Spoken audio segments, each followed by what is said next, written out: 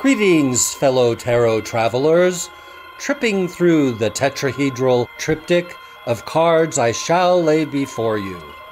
I'm Tarot Torch. It is now time for us to address a very mystical country called Greece. Greece achieved independence from the Ottoman Empire in 1830. During the second half of the 19th century and first half of the 20th century, it gradually added neighboring islands and territories, mostly with Greek-speaking populations. In World War II, Greece was first invaded by Italy in 1940 and subsequently occupied by Germany between 1941 and 1944. Fighting endured in a protracted civil war between supporters of the king and other anti-communist and communist rebels. Following the latter's defeat in 1949, Greece joined NATO in 1952. In 1967, a group of military officers seized power, establishing a military dictatorship that suspended many political liberties and forced the king to flee the country. In 1974, following the collapse of the dictatorship, democratic elections and a referendum created a parliamentary republic and abolished the monarchy. Moving forward, in 1981, Greece joined the EC, now called the EU.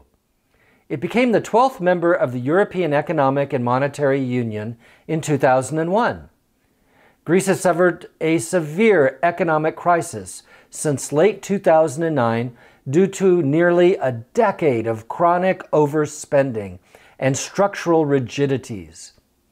Beginning in 2010, Greece entered 3 bailout agreements with the European Commission, the European Central Bank, and the IMF. And the third in 2015 with the European Stability Mechanism worth about $300 billion. The Greek government formally exited the third bailout in August 2018.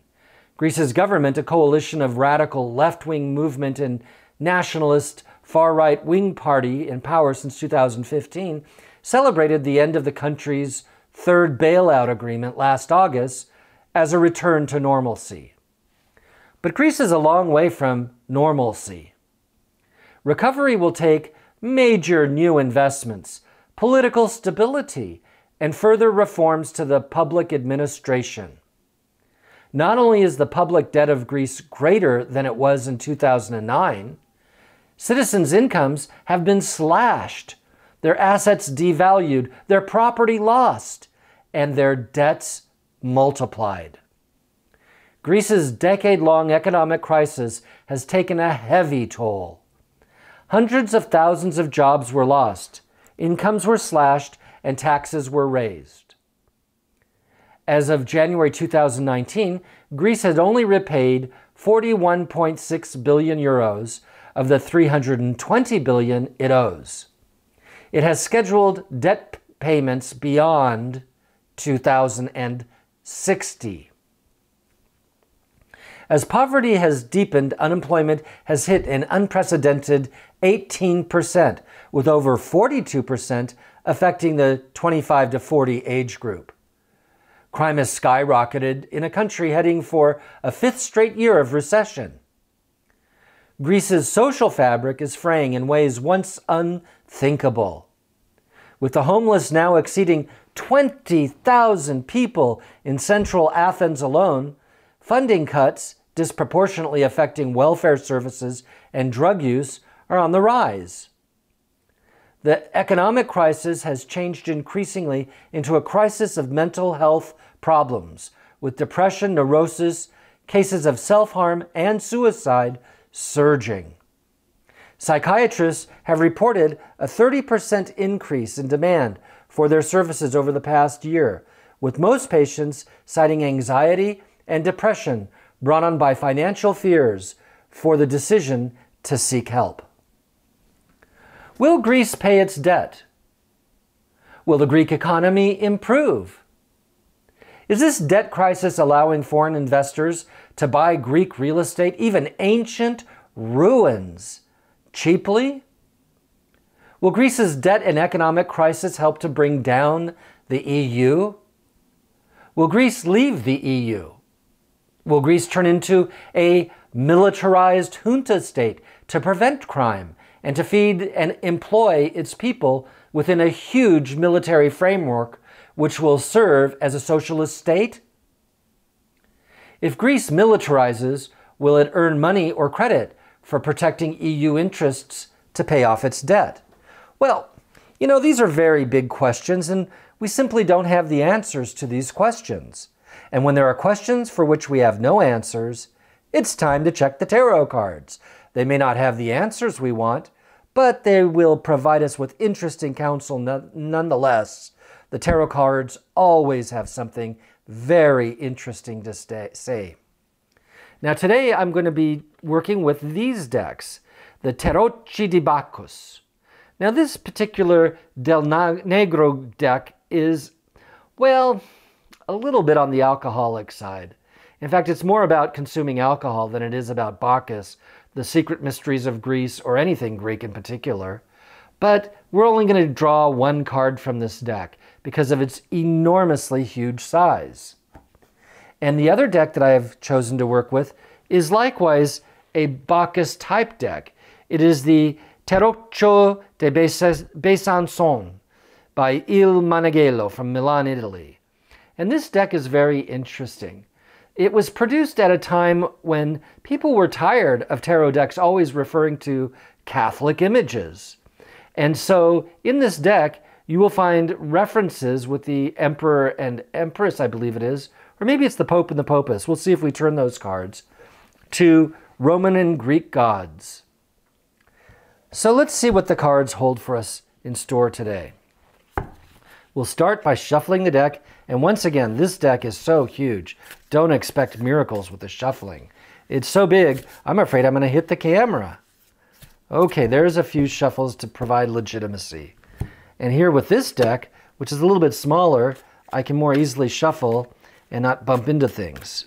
In fact, I've been shuffling this one kind of a lot before the program because we want to get this all fair and square. So I'll put the cards off to the side but still in view so everybody can tell that I'm dealing from the top of the deck. And we will then have the maximum space we need to do our work. And let's begin with the Del Negro deck. And the card we have about Greece is the Four of Coins. Well, the Four of Coins is a very interesting card. And it represents different things in different decks. And typically in the Rider-Waite-Smith system, the Four of Coins is all about greed and hanging on to money and resources as though it's a power base and not being able to really let go and invest and use the money in propitious manners. Then in the Marseille deck, the Four of Coins represents stability. That means you have a firm, stable base of money from which you can operate your life. But it appears that in the Bacchus deck, we're looking at a connoisseur who has a collection of art.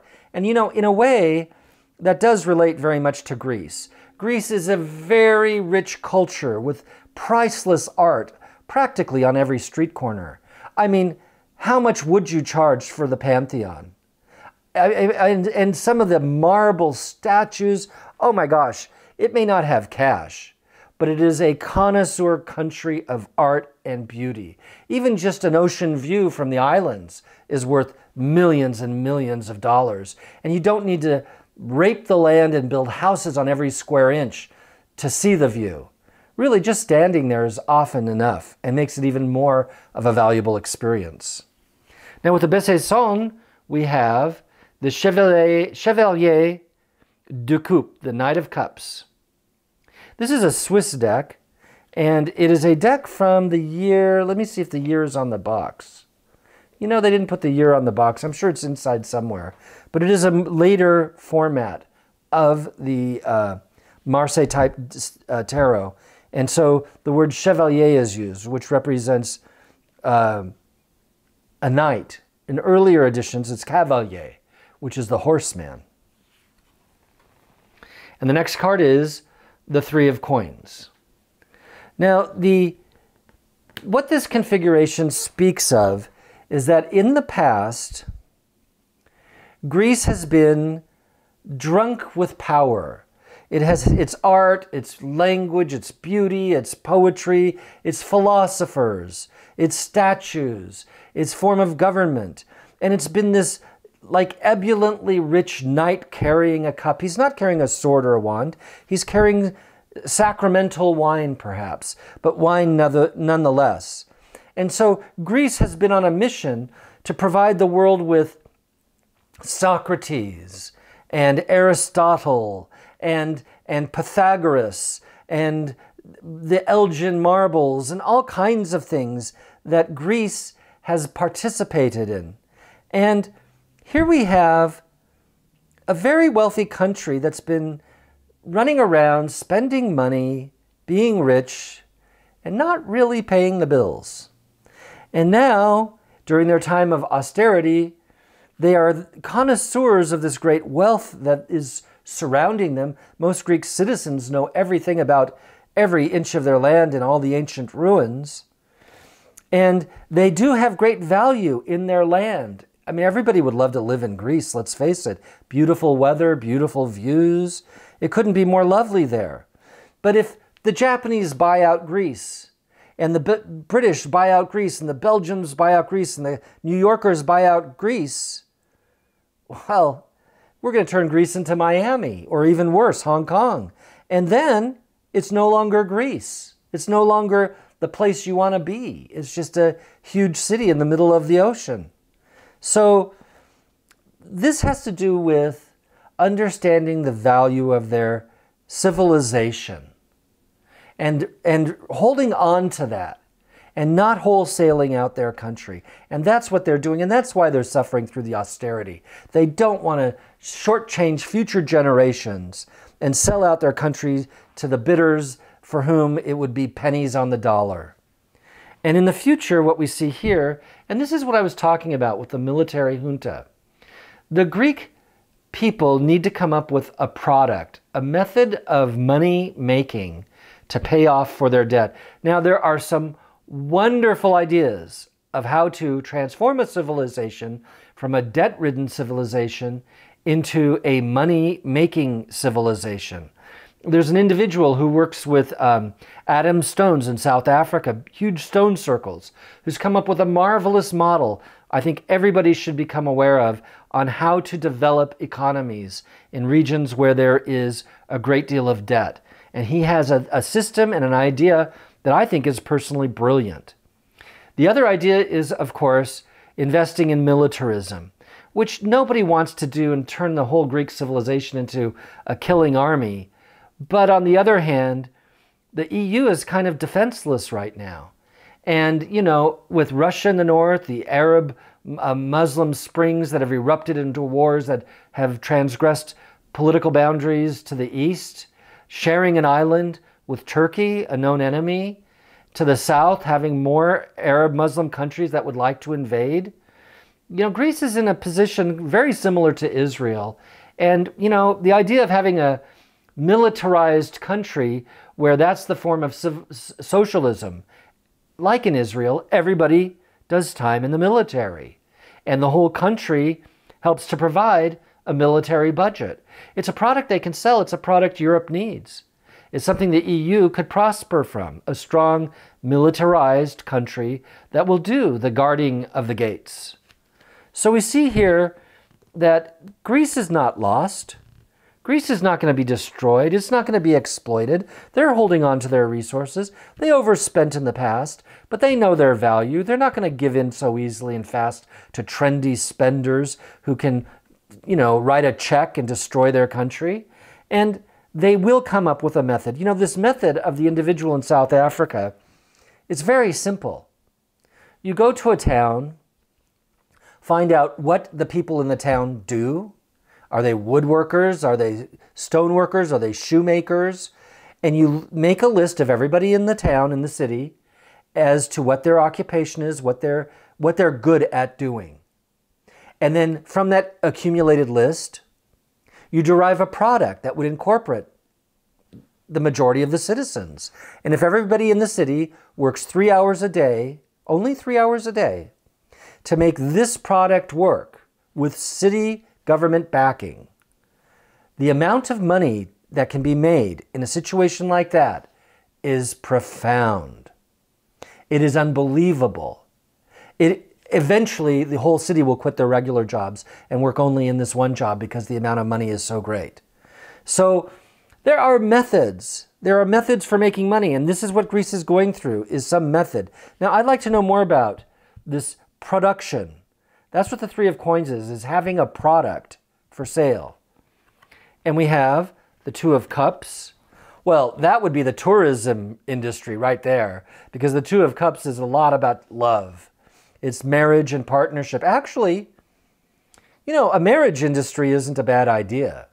If Greece would simply package itself as the marriage destination of the world and put Las Vegas, Nevada out of business, you might find that to be a huge moneymaker to help employ people and settle their debt.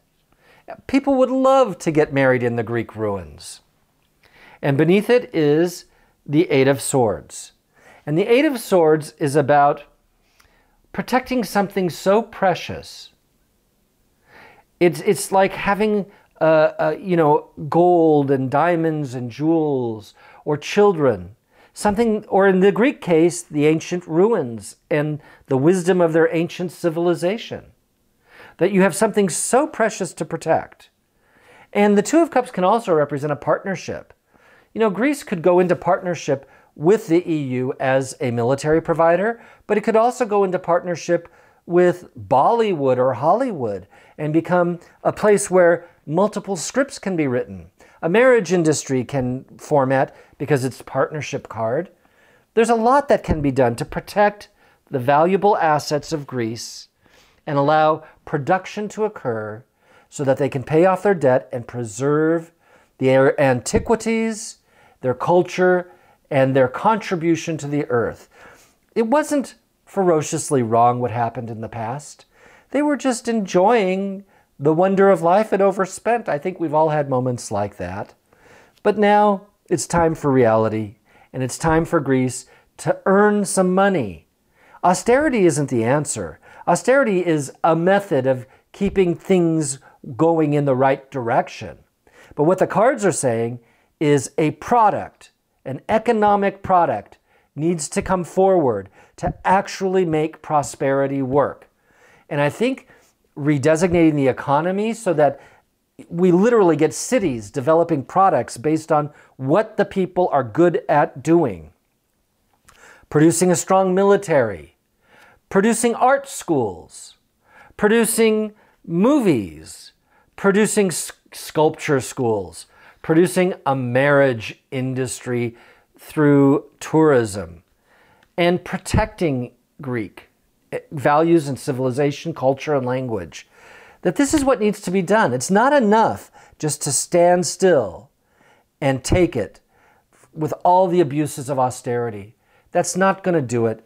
Money has to be made.